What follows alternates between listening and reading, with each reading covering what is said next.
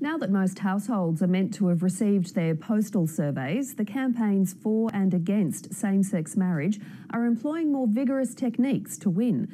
The Yes case has bombarded tens of thousands of mobile phones with text messages, while the No camp is rallying its supporters, arguing society's at risk of succumbing to communist agendas.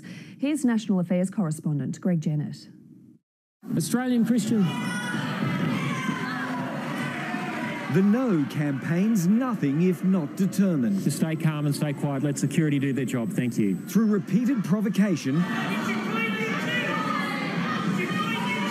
it persevered. Would you give free speech rights to Nazi Germany fascists, would you?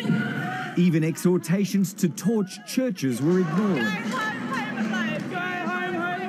As it stuck unerringly to its core arguments. The Marxists are on their march through this civilisation. The invasion of its launch was tolerable, but the messaging of its phones was taken as a dangerous descent in campaigning. How invasive, how deceptive, and how very, very wrong. The official Yes team had dialed up tens of thousands of phone users with a text message advocating a vote. Reception varies. I just thought it wasn't really their place to sort of decide that for us. I think they should just leave it alone. Were you surprised at all that they sort of had your number? Yes, I wondered how they got that. I guess I get messages all the time from pretty random things, so yeah. I understand that people are frustrated about receiving a text message.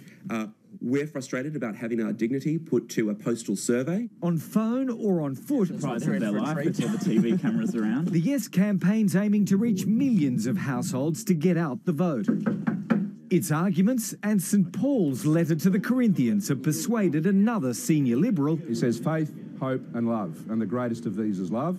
And on that basis, I voted yes. And its techniques are endorsed by Labor. The No campaign saying, oh, it's really unfair that people are urging a yes vote. It's ridiculous. We didn't want this, but we've now got a campaign for it. Mobile phones are the digital campaign flyers of modern elections, and messaging through them will only increase, which is why this Parliament's already recommended a legal regime to cover electronic campaigning. And for the record, commercial operators with large databases full of numbers, and not telcos or government agencies, are responsible for sending the texts. Greg Jennett, ABC News, Canberra.